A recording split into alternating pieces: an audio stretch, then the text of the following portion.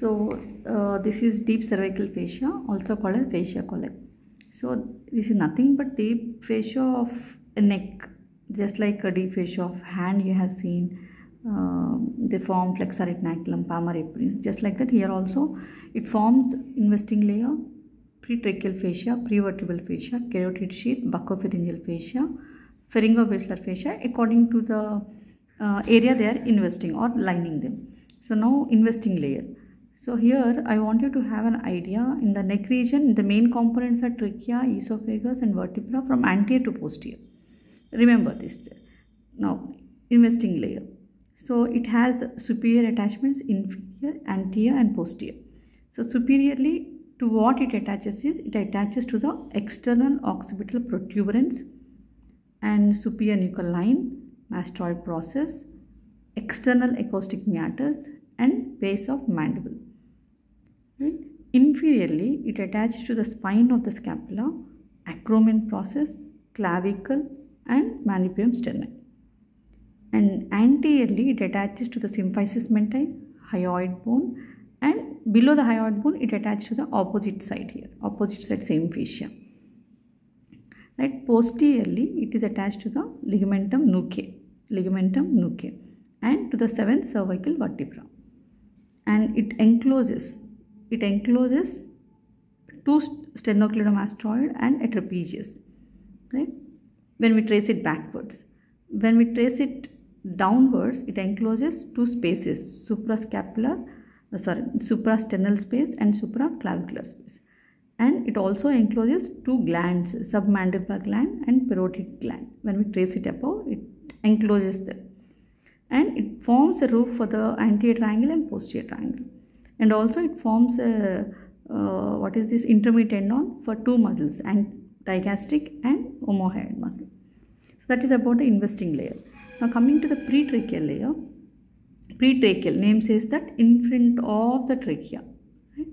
So anteriorly only it will be seen. So superior attachment is to the hyoid and also to the thyroid cartilage and also to the cricoid cartilage. Inferiorly, it goes into the mediastinum, blends with arch of aorta and fibrous pericardium, right, to the heart, and blends with that layer. And on the sides, you see, if you go backwards like this, now, here lies the thyroid, no, it goes backwards and it blends with the fascia covering the sternocleidomastoid. After investing the thyroid gland. So that is the sides relation. And here one thing is, at the level of the cricoid cartilage, it thickens this fascia, posterior layer of pretracheal fascia thickens to form suspensory ligament. That you need to remember here. Now prevertebral fascia. So prevertebra means in front of the vertebra at this area, right? It goes on like this. So prevertebral fascia. So superiorly, what it attaches? Superiorly, the same thing. It attaches to the base of the skull here, and inferiorly, it just blends downwards here at this area. When we have vertebrae here, in front of it, here only I will draw. So here it will have vertebrae. Similarly, when we have a base here, it comes down and it divides into two fascias like this: buccopharyngeal fascia, right, and alar fascia, buccopharyngeal. Now in front of this vertebra we have pharynx actually. So pharynx, it has anteriorly and posteriorly. We say that inside the pharynx there is a layer called pharyngobasilar fascia. Outside there is a layer called buccopharyngeal fascia. Right? Both the two fascias are related to pharynx only. Inside the pharynx there is pharyngobasilar fascia. Outside the pharynx, buccopharyngeal fascia.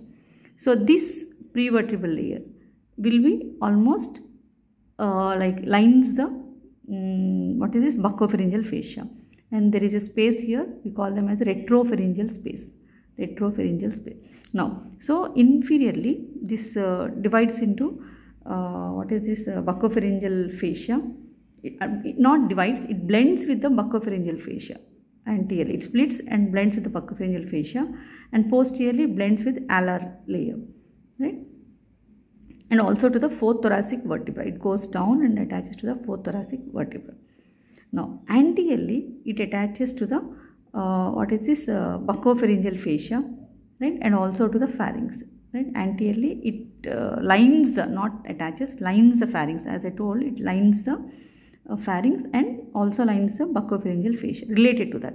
So we have retropharyngeal space, and laterally it fuses with the fascia of sternocleidomastoid. For this to understand, you have to see this only. So here the sternocleidomastoid, when this is lining like this, investing layer, so prevertebral layer also blends with this. It goes along with the fascia of sternocleidomastoid. They all nothing but they are all same, but we are different. We are calling it like this way. Automatically, finally, they will blend with these only. Same investing layer, right? So this is about the prevertebral fascia. Now coming to the carotid sheath. Now where is the carotid sheath? So by the side of the esophagus, there are three structures called as vein, artery and nerve. Vein is internal jugular vein. Artery is common carotid or internal carotid artery. Nerve is vagus nerve. These structures, important structures, will lie here on either side of the esophagus. Like you say that pharynx, you say that. And this is lined by sheath called as carotid sheath. So anteriorly, this carotid sheath is formed by pretracheal fascia, posteriorly by the prevertebral fascia. These above two fascias only. Anteriorly pretracheal, posteriorly prevertebral fascia. Contents are these three. Right? Now coming to the buccopharyngeal fascia, what it is, or both pharyngobasilar fascia. I have drawn this pharynx.